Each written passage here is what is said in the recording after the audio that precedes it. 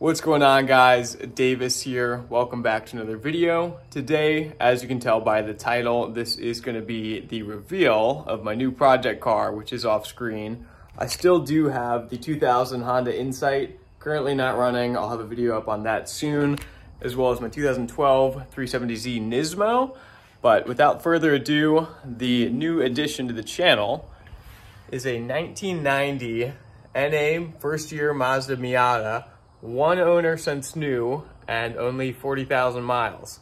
So I found this the other day. I was test driving a 370Z actually, and while I was on the way home, I decided, you know what, let's just go take a look at it, because I saw this thing on the side of the road, and sure enough, I pulled in and took some pictures, got out, did a walk around, and I was like, wait a minute, this thing's pretty clean. So I decided to go into just a little small shop that it was parked in, and I saw the owner and I said, hey, like, any chance you'd sell it? And she was like, yeah, like, we're into that, like, we'd be open to the idea. And so let's fast forward 2 weeks later. This is the new project. So the main purpose of this car is I'm gonna make a restoration video, as well as just some videos about how to maintain these, how to fix some common issues like the valve cover leaking, as well as the cam angle sensor, which both of these are leaking. Fairly common for NA Miatas, but obviously I wanna make some more content on it, as well as I'm gonna do a full interior out gutted restoration and gonna do a full engine bay detail as well. Overall, car's not bad condition, just minor wear and tear. You can see the wheels are a bit pitted. I think that's just from basically it hasn't had a deep clean in a while. Side rockers are solid, no rust.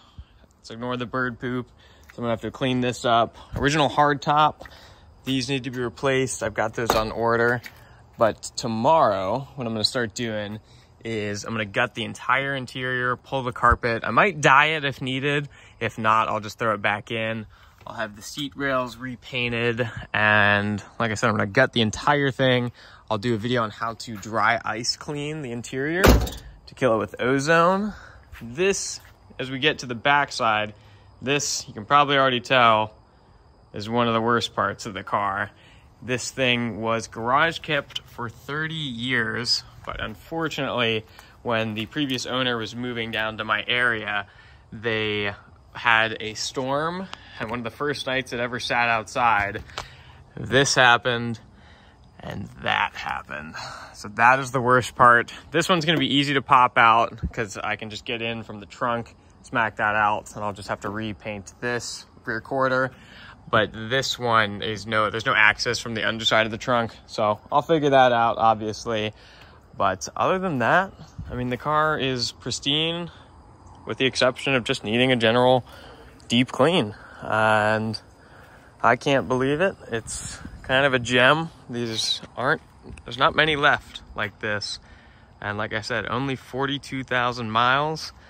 And I'm happy to say that I'm the new caretaker. Moving on to the engine bay. Like I said, there are some common Miata issues. As you can see, leaking valve cover, not a big deal. I'll be taking care of that.